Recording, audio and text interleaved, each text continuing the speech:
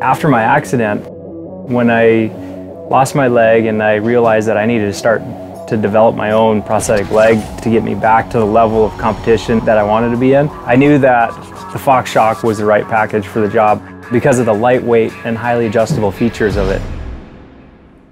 I was talking with Ricky Strobel up in Baxter, Minnesota, and he offered to help me out with anything I needed. So I took him up on that offer, and he let me use some of the tooling in his shop, and his team kind of helped me out with the lathe and the mill to get everything started, and it's just evolved from there. The loss of his leg was the beginning of a new chapter in Mike's life. With a prototype leg and a new team forming around him, Mike started to climb back to the podium in adaptive motocross. It was just a short time ago. It's like you're thinking to yourself, man, I don't know what Mike's gonna do. You know, how is he ever gonna recover from this? And now you're looking at him, he's riding, it's like, it didn't even slow him down a bit. It just inspired him to go harder and faster. And with us being a part of that, he just rides faster all the time. Motocross was just the beginning. When winter hit, Mike was back on a sled, winning snowcross events, and at the same time, looking ahead to other action sports to tackle. The physical demands of different sports vary on an athlete's body, which meant for Mike, it was now time to take his product development to a whole new level.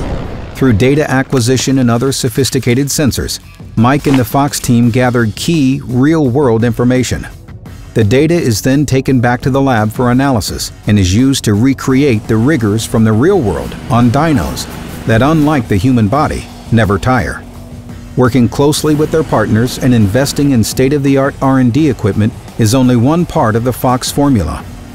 Back in the 70s, Bob Fox was a passionate motocross enthusiast, and the thing that he thought was holding him back was the suspension at the time. With his technical engineering background, he thought he could do better, and he did. The result of that were the first Fox air shocks. He proved that he came up with a better solution.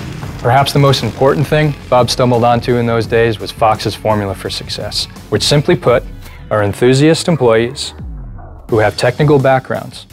Those two things coming together to create solutions.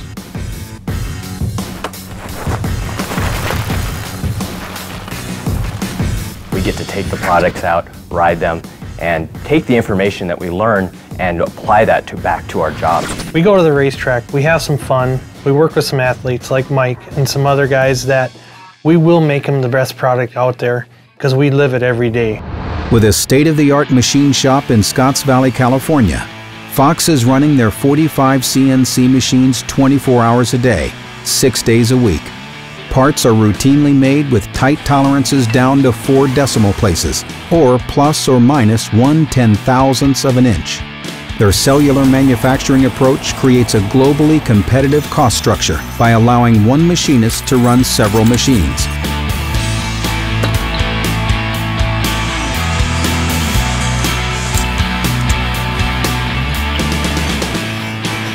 In every stage of production, we have checks and balances to ensure we're building to the high expectation of our customers. We're our own toughest customer. We're always striving to raise the bar for our customer and ourselves. The difference between good enough and optimal performance is less than the width of a single strand of hair.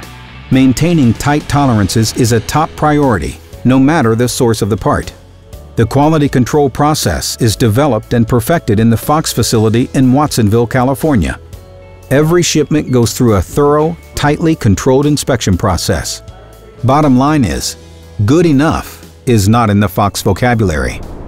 We're headquartered in Scotts Valley, California, where some of the best mountain biking in the world is. Our base of manufacturing operations is in Watsonville, California.